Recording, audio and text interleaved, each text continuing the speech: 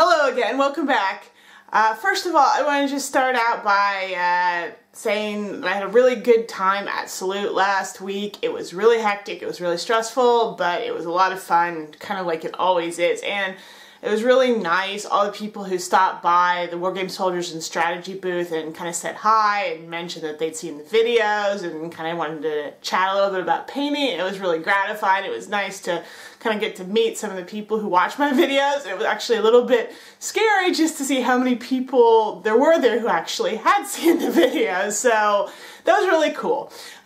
So for this week, what I'm going to be painting is something a little bit more oddball again. Now, it's been a month or two, I guess, maybe longer than that, but you may remember that I did some 15mm Germans, and I had a lot of fun with that, working with a slightly different scale. You know, it was a bit experimental for me, but, you know, I thought I would like to really try some more kind of different scales, not the standard 28mm, and that's what I'm going to be doing for you this week. Again, not 15 this time, but we're going to go down a little bit, and we're going to try 10. So I'm going to be painting these 10mm figures for you. And what I have here, these guys, are they're AWI Brits. These particular figures are by Pendraken. They do a ton of stuff in this scale, so they're kind of the go-to place if you want this smaller stuff. And you can see I have based them sort of 4 up. This is a lot like when I did the 15mm guys. I wanted to have them all pre-braced and ready to go and just do everything at the same time. Obviously, you can put your figures on a sort of a temporary base, paint them, and then base them on their final base later, depending on the rules you're going to be using, kind of your taste, whatever. But I prefer if you can all do it in one go. And that's why I only have them based here in a row that's 1 deep, because obviously if you get into 2 or 3 deep rows, it's harder for you to kind of pull that off. So this base, I forget how big it is. I think it's maybe 4 by 2. Not entirely sure, but it's around that. With these little guys, you also want to make sure that your figures are deep enough set on the base that their guns and whatever are not sticking out off the front, because they're very delicate and otherwise they're going to get broken off really easily. So you might want to consider that. The other thing here I've done is I have, like with 15mm, I've applied the groundwork already. You may remember in that case I used sort of a mixture of glue and sand and paint. In this case, what I've done is I've applied Vallejo Sandy Paste along with some Vallejo Chocolate Brown paint. Sandy Paste is gritty too, but it's quite a fine grit. The sort of grit that we normally use to base 15 or 28 or even 15mm, I should say, figures is going to be too big and coarse. It's going to look out of scale with these little figures, so that's something you might want to consider. The Sandy Paste is a very, very fine grit, so it's just about perfect for taking care of something that is around this scale. The figures have also been given a very light base coat here with black. You can see too that their faces were done, though that was not by me. That was because they were going to be used earlier and then they weren't, so they kind of were started on. But I'm going to just redo all that, so just ignore that. I am going to show you how to paint the faces too. And so, yeah, this is going to be a little bit of an interesting challenge, I think. Like the 15mm figures, we're going to be going for really high contrast and sort of reducing out some of the detail that we'd be having in bigger scale figures. And yeah, I think that's all I'm going to say about these guys. So let's go ahead and get started. I'm going to start out here by working on the skin areas, and I'm going to be base coating the face and hands, which are the exposed parts in this case, using Vallejo Cork Brown. Now, because the faces had already been painted earlier on, that's going to obviously make some difference to the coverage here. So you may, especially with this black base coat, find you need to give them a couple of coats to make sure that none of the sort of darker black gray underneath shows through. Once that base coat is dried, I'm going to apply a real heavy wash to the face and hands using Reikland Flesh Shade, which, as you may know, is the same wash that I apply to larger scale figures when I'm painting the skin. At this point, I'm going to depart a little bit from how I normally paint larger scale figures. Instead of going for sort of a mid-tone, I'm going straight up now to Iraqi sand. Because we're working with such a small scale, really sharp, harsh contrast is going to be your friend here, so a lot of subtle tones are just going to get lost. So that's why we've gone right to this fairly bright tone. And though I have thinned the paint a fair amount, and that's just going to make life easier applying it, you know, at this scale. It'll make sure you have at least a little bit of control and delicacy. The other thing that I'm doing here is I'm working with a smaller brush. If that isn't obvious, then you should be doing it. Normally I work with a number 1 for most of my 28mm stuff. Here I'm using a 00. I think a 0 would work well too, but a 00 was what I had. And so anyway, what I'm doing is I'm basically applying the paint here to pretty much everywhere that I don't want to be a really dark recess. So I'm putting it all over the hands. I'm just not putting it between the fingers and on the face. The face sculpting is a little kind of iffy on these. So I'm just making sure it doesn't go down in the eye sockets or in the mouth or all the areas that should obviously stay really, really dark. And now I'm just going to enhance the sort of the contrast even further by taking Vallejo Black Red and adding it in the deep shadows of the skin as a further emphasis. So I'm putting it down the eye sockets, in the mouth, between the fingers where I need it. You may find as you do this that you kind of make a mess or get it where you don't want it. That's pretty easy to do at this scale, obviously. So then you can just keep your Iraqi sand handy and just kind of go back over and touch up those areas that you want to keep extra light as you work. Finally, I'm going to get one final high highlight on the skin. I'm going to take some white here and just mix in a tiny bit of the Iraqi sand just so it's not pure white. It has a slight fleshy cast. And I'm going to just dot this on sort of areas where I want extreme highlight, like the tip of the nose, the top of the cheeks, maybe sort of along the knuckles on the fingers. Just very sparing, just kind of dot the paint around, you know, where you see fit so that you can give it just a little bit of extra accent. Now, of course, since these are 18th century soldiers, there's going to be a lot of white on them. It's pretty ubiquitous at this period that the units wore, you know, a fair amount of white clothing or equipment. In this case, we're talking about the pants, the waistcoat, the turnbacks on the back of the jacket, and of course, all of the straps are going to be white. So in order to paint these areas on these little guys, I have taken some Vallejo Sky Gray, and I'm just going to very carefully base coat all of those areas. Well, actually not that carefully because I haven't painted enough of this figure for it to really, really matter that much.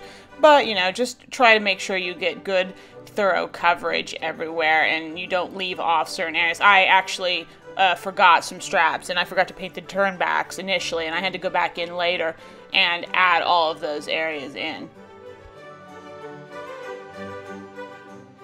I'm now going to apply a wash to the white gray areas, and I'm using just Nuln Oil for this, but I've watered it down slightly, though not so much as if I was doing a 28mm figure, because I don't want the effect to be quite so subtle here. Again, we want higher contrast on these guys, but we still don't want to leave it at full strength, because that would just be a little bit too dark, and that would be overdoing it slightly. Now I'm just going to take some white paint, which I've thinned a little bit, but not too much, just enough so it flows.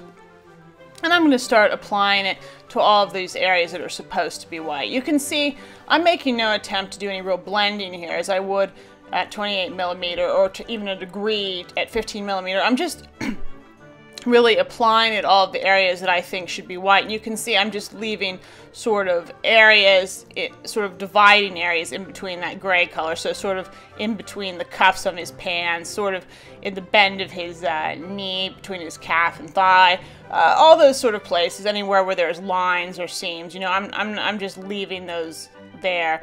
And I'm even sort of painting in some folds and wrinkles in the pants just by making sort of streaks or stripes around the pants and letting the sort of the darker gray form the shading part of those wrinkles.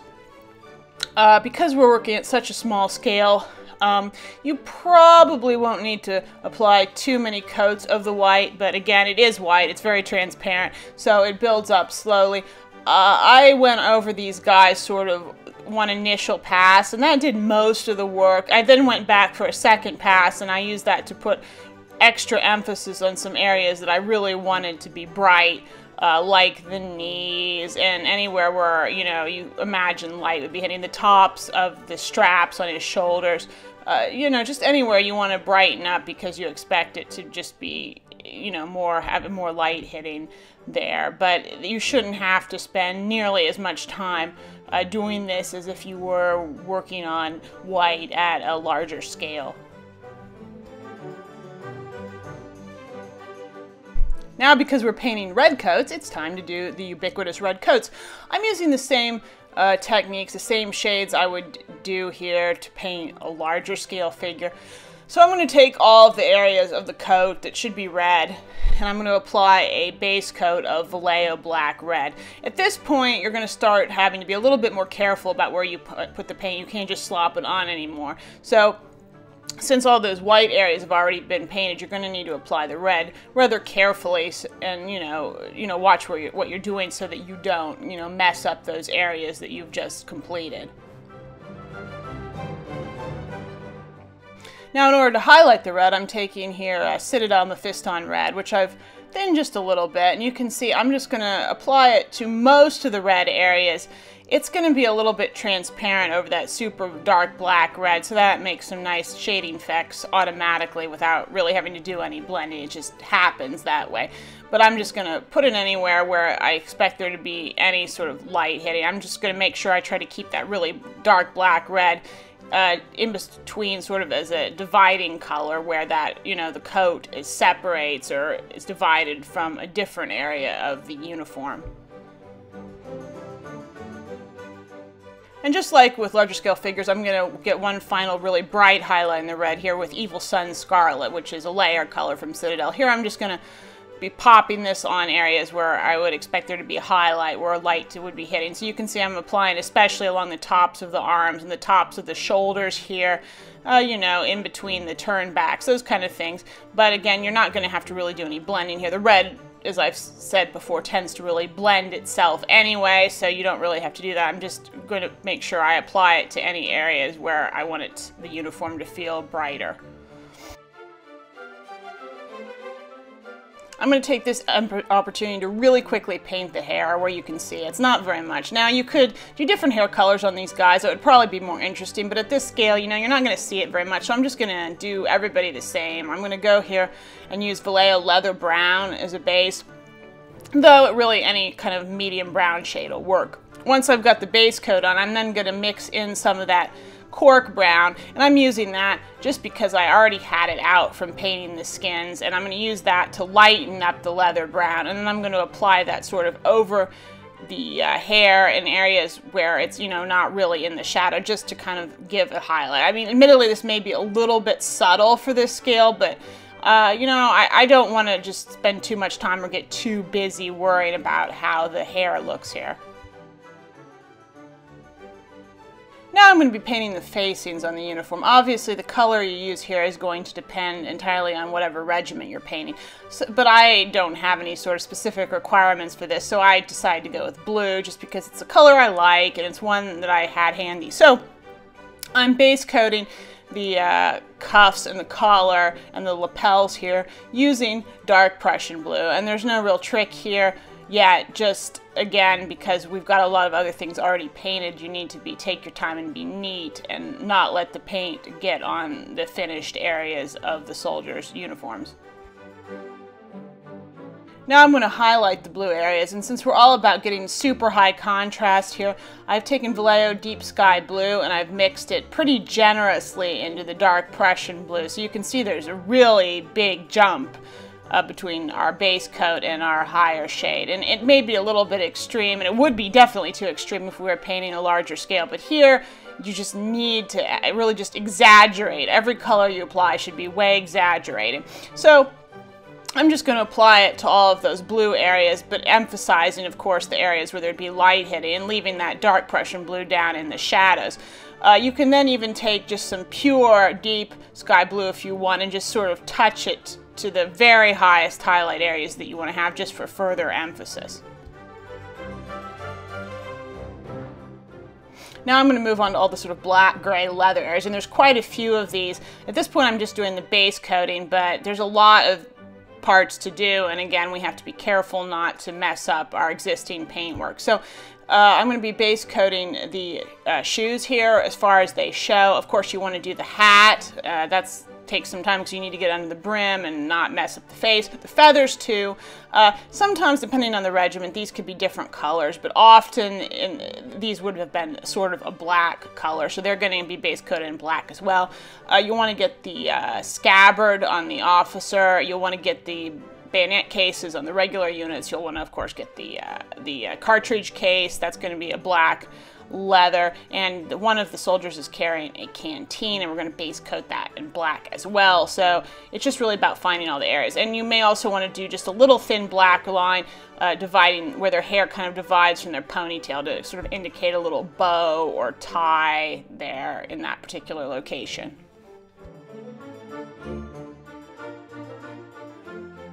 Now I'm going to highlight the feathers. I want them to be a slightly different color than everything else because black feathers often have sort of a bluish tint to them. So I've mixed a little bit of the deep sky blue into some German gray, and I'm going to use that sort of to put a highlight on the feathers. And you can add even more blue for extreme highlight at the very tip.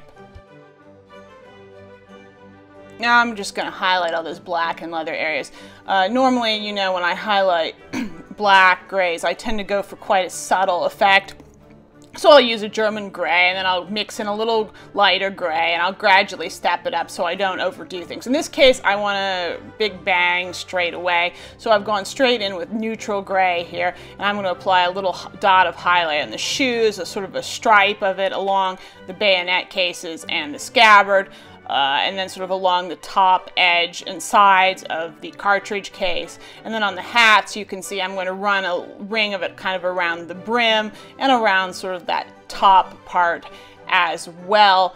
And that, you know, that seems like a really extreme emphasis, but at this scale, it's, you know, it's going to look good. And in fact, you may even want to go further with it. In some cases, I ended up actually taking some sky gray and added it into my neutral gray to lighten it even more, and then I used that to apply an even more extreme highlight here and there, just dotting it onto the tips of the toes, along the edge of the hat here and there, along the top of the cartridge case. Just the same, basically put in the same areas that I just did, but then just even smaller amounts of it for even brighter, more extreme emphasis, because I feel like just two colors, even on these guys, you know, it just doesn't look like quite enough. You need more different colors there, which is why I felt like I needed to add that extra highlight. Now the type of hats these guys are wearing are basically tricorns that have been kind of smashed, or bicorns, whatever. So that means they should have a white rim on them. And all you need to do for this is get some white paint, thin it down so it flows easily, and just carefully run a white line around the brim. Nothing fancy. At a larger scale, I would probably do this first with a gray color and then highlight it with white, but here, that's not necessary, and you can just go directly to the white.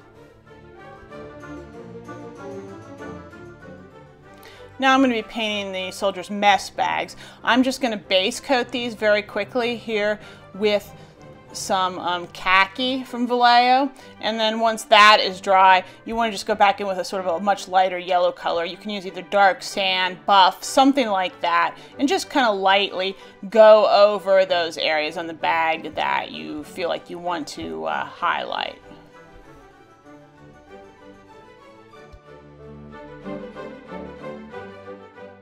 I'm going to base coat the wooden parts of the muskets now.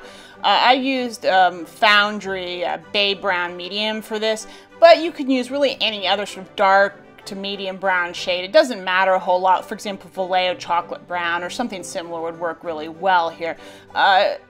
Since you're painting the guns, feel free to sort of overpaint them. As a matter of fact, that'll work out better. Later on, we'll come back in and pick out the barrels and that kind of thing, but it's better to err on the side of sort of overpainting these so that there's no areas that get left out. Also, you want to put a base coat on. There's one soldier here who's got kind of a furry bag, and I'm going to base coat it using that same dark brown color.